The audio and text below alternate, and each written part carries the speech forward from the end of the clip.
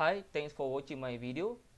So in this video, I want to show you how to create the simple 2D drafting and annotation by using AutoCAD. Okay, by open our AutoCAD software. So firstly, I want to draw the circle. So here, I choose center diameter. Then I click over here. Then the diameter is 0.75. Press enter. Okay. So I zoom a little bit. Okay. Next, I repeat the same command, center diameter. Then by clicking to the center of the circle, then I put the radius, the diameter is 1.50. Press enter. Okay. Next, I want to copy this circle. So I want to copy this circle 1.50 to the right and 2.50 downward. Okay. By using the copy command, press enter. Select the object, press enter. Then specify the center of the circle simply by type the 1.5 comma 2.50 negative 2.50 because we want to copy 1.5 to the right and 2.5 downward. Okay, so press enter. Okay, next we want to draw the arc over here.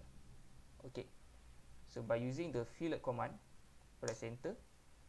Then I click to the radius. Then we need to specify the radius. So the radius I put 3.50. Okay, press enter. Then click to the first object and second object. Okay, next I want to draw the arc over here.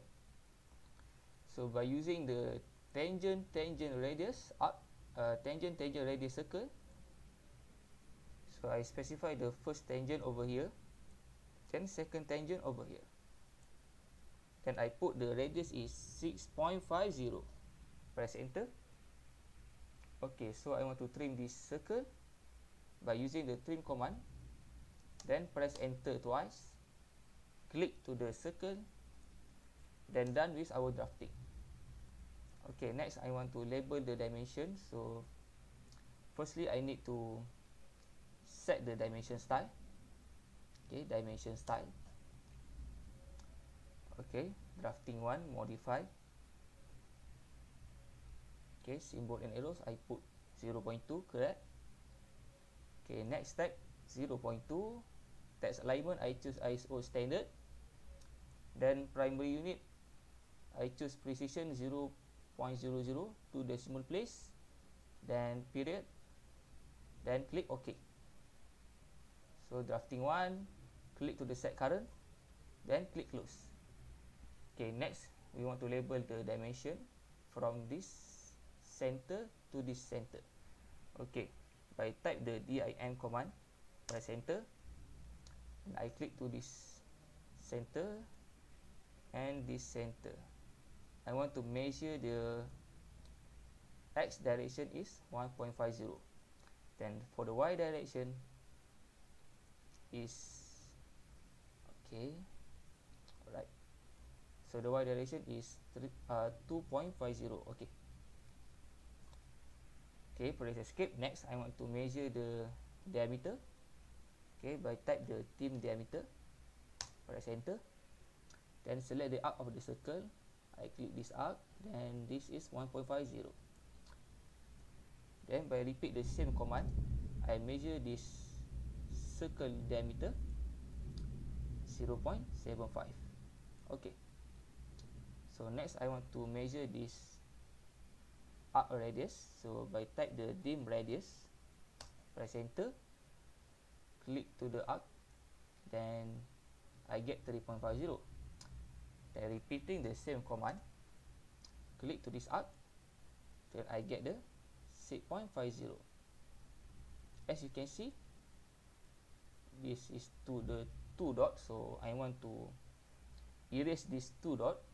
So firstly I highlight this dot. Then by using the explode command,